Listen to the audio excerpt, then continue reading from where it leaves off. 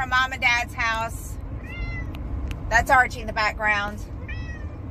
And I got to thinking about the story of Jacob and Esau, and how Esau sold his birthright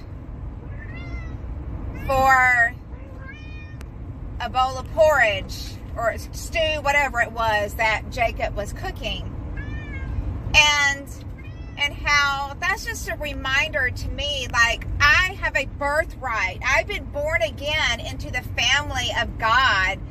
I am a co-heir. I have a birthright. And I don't want to sell my birthright, metaphorically speaking, for anything that is not Christ himself.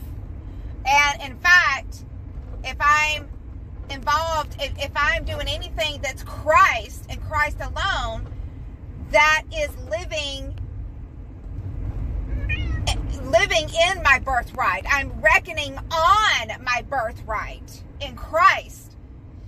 But when I get my eyes off of Jesus and start focusing on the things of the world, then metaphorically that's kind of like me selling my birthright. Do you know what I'm saying? Does that make sense? I don't want to take my eyes off of Jesus. I don't want to, metaphorically speaking, sell my birthright. No, you cannot lose your salvation. This is not about losing your salvation.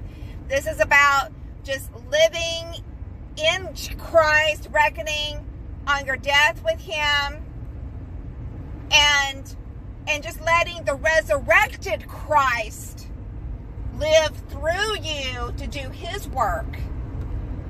That's what I'm talking about. So when I get my eyes off of Christ, it's kind of like I'm not reckoning on my birthright.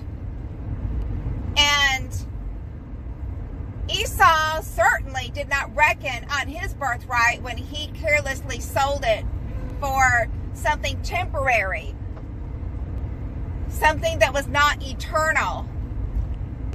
But again, this video was not about, you can never lose your salvation, ever, ever, ever. I'm just saying, I'm just trying to use the analogy of the story of Jacob and Esau, and how Esau, he sold his birthright. In other words, he did not reckon on his birthright.